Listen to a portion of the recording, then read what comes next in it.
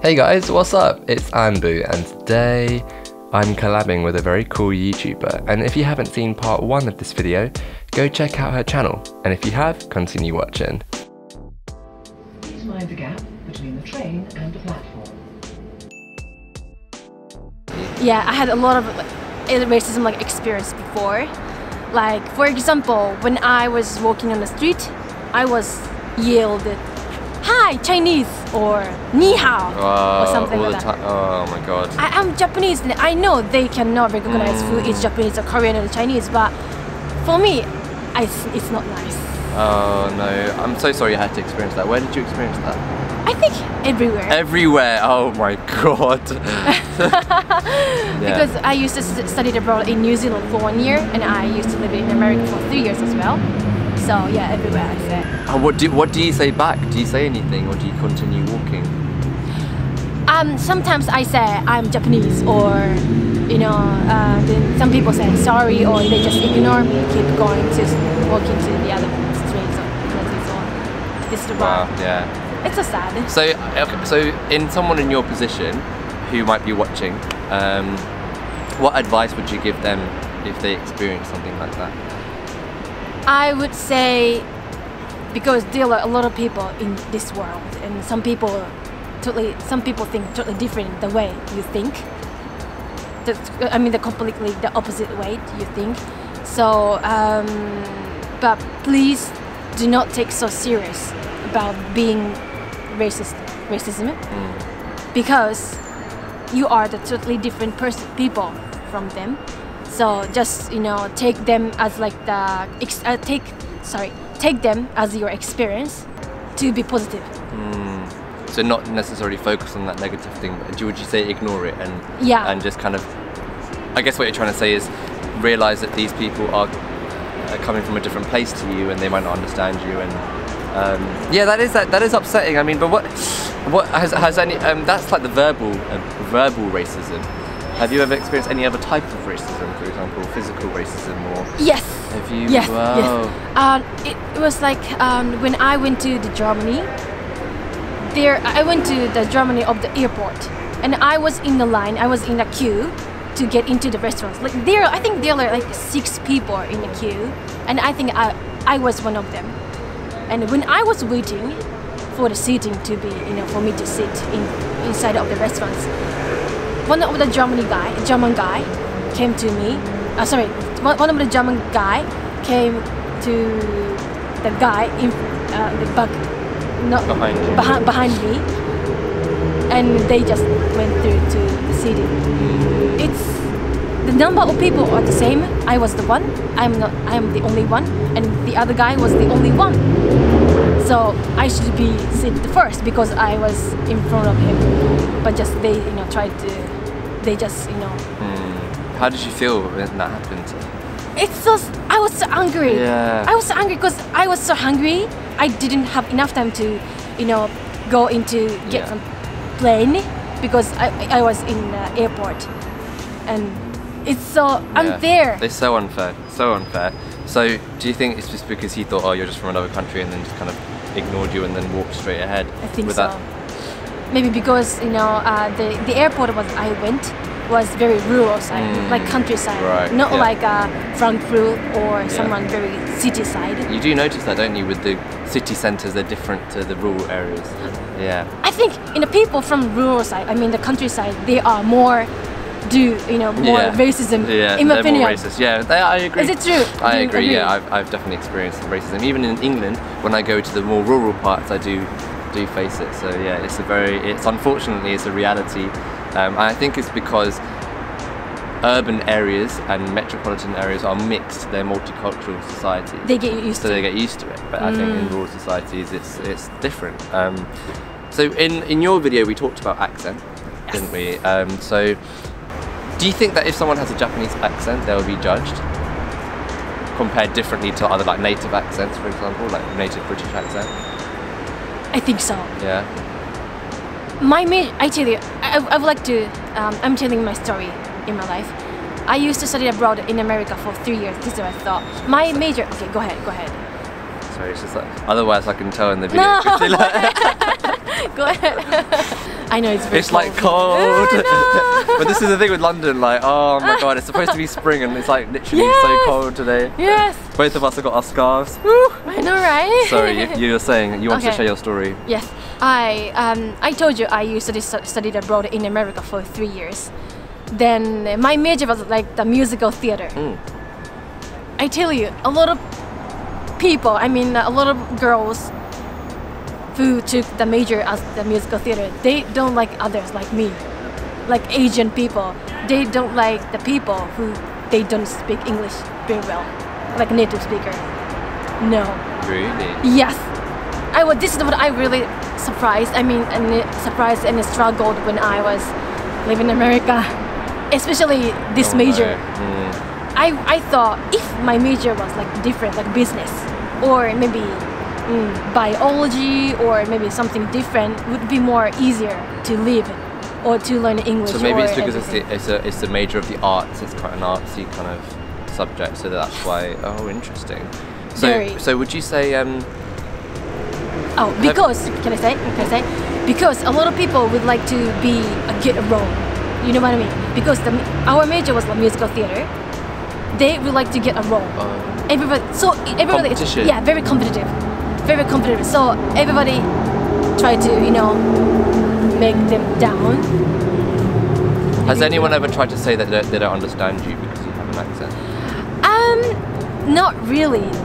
They never tell me directly, but I can see some people trying to avoid me, like not like ignorance. They try to avoid going away, taking seat to the other place or something like that. Do you ever? So do you or your friends or your family ever try to get a British accent? Do you try to improve the accent that you speak with? Of course. Yeah. Of course. But why is that important? Why can't we just stick to our own accents? Because I think almost all Japanese people think they the same way, but because we are learning English and speaking English, so I think almost all people would like to speak like native speaker. So for me to have the accent like a Japanese English accent, it's a shame. This is what I think, in my opinion. Really? Is it why? Because maybe I have the background of my experience from the musical theater. I don't know. Because of girls, but I really feel I would like to speak like the native speaker. So I just feel like for someone who's watching this, someone who might have judged someone for their accent, or someone who might have, taken the mick or made fun out of someone who has an accent. This is the impact that essentially you're having on someone. For example, those girls in the musical theatre, they probably didn't realise the lifelong effect that they had on someone's mentality by being rude, or not even directly rude. People aren't idiots, people aren't stupid, and they can tell when you're avoiding them. You can always tell when someone's treating you differently, isn't it? Yes. So it's such a shame, really. It's such a shame. And I talk about accents and I talk about identity on my channel. So what would you say your identity was in this world?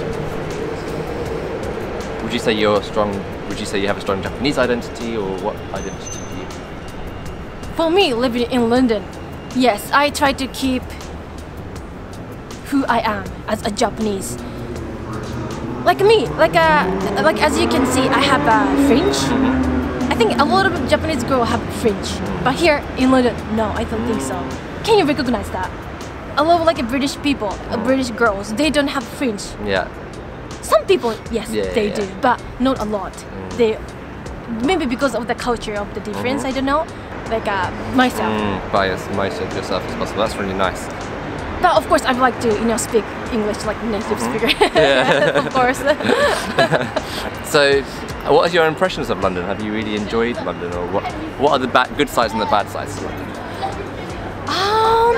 For me, I think that London is like the ideal place to live because everyone is so friendly. I know some people say it's not friendly, but for me, they are very friendly and very nice. Like you. Oh, thanks. Like you, Anpu. Yeah. then yeah, so... And this is what I love about you, is the fact that you make your opportunities and you make your experiences. For example, like you said, London has a name for being unfriendly, but I watched one of your videos where you went to Starbucks and she gave you a free coffee. It's like, it's because it's the energy that you project out that you'll get back. So if you are negative, you will only receive negativity back. But because you are a positive person and the way you interact with people, you are friendly, you notice people are friendly back to you, aren't they? Because now you said that, now I realize that.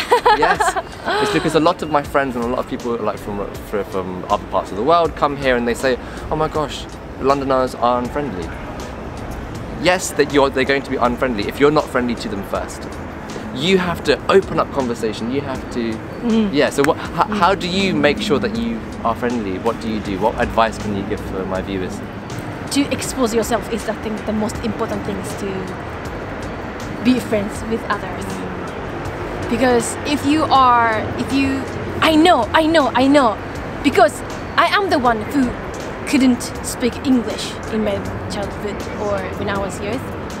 So I know how to make a mistake when it comes to speaking English is very hard. Yes, very, very. I really need courage to speak English. But I really respect you for that. Because yes, I make a lot of mistakes. Maybe when it comes to the grammatically, or maybe the pronunciation or everything.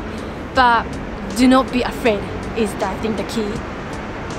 That's some fantastic advice. You're excellent. Your positive mindset is excellent. Your English is even excellent. Oh, I said that to you in your other video. I keep saying this, but I understand what you're saying, and I think that is one piece of advice which is so good for you guys. I think is to have that courage and to make those mistakes and to really get yourself out there and to see the benefits that you've experienced. Is amazing, isn't it? And a lot of people come to my channel to learn English as well, and so. What other advice would you give them? To help learn English, and also if they were to come to London, what's the best way that they can enjoy? Yeah, where do they get the courage from? Where do they get the courage from? Because you know, where did you get your courage from and confidence? I have the answer. The only way you can get courage or confidence is maybe from your experience. How much you make a mistake, how much you made a mistake in your life, or how much you try to do that. This is all that I got from that. That's really good. Yeah. If you never try to do something new, maybe you will never do it, and you will never get a confidence or the courage. I agree with you wholeheartedly. You have to throw yourself out there, fall into the mistakes, for you to pick yourself back up and then get the confidence from that and know that actually I've done that, and even if it didn't go well, you're still proud that you went and then did that. Yeah. If you make a mistake, it's not a mistake. If you are learning something new, it's your progress. I love that, and I want to end on that note. That's a very positive note. Very nice way to end the video. So yeah, I hope you've really enjoyed that chat. I kind of wanted just to have a lovely chat with Cameron over here, and you know, sometimes I have I plan a script, and sometimes my videos are very planned. This one was an unplanned video because you know we're just sitting in a park in London on this kind of cold spring day. But yeah, I just thought it would be very kind of beneficial for you guys just to join in our conversation and also know what it's like to you know, be from another culture, someone who's from Japan and coming to London. It's so lovely to hear about your experiences. I'm so sorry to hear about the negative experiences with the racism and everything. No worries. But I thank you so much for sharing your experiences, and I think that that's going to help so many people out there who will be inspired by your positivity and your way to get out there. And I think your advice will help a lot of people. So thank you so much. I hope so. Thank you. And shall we try my outro? Yes. And I wanted to leave you with one last message, and that's to love your identity. And double high five. And I'll see you in next week's video on Thursday and Sunday at 3 PM London time. Until next time, guys. Cheerio! Cheerio! Fantastic. Yay! We did it! Yeah.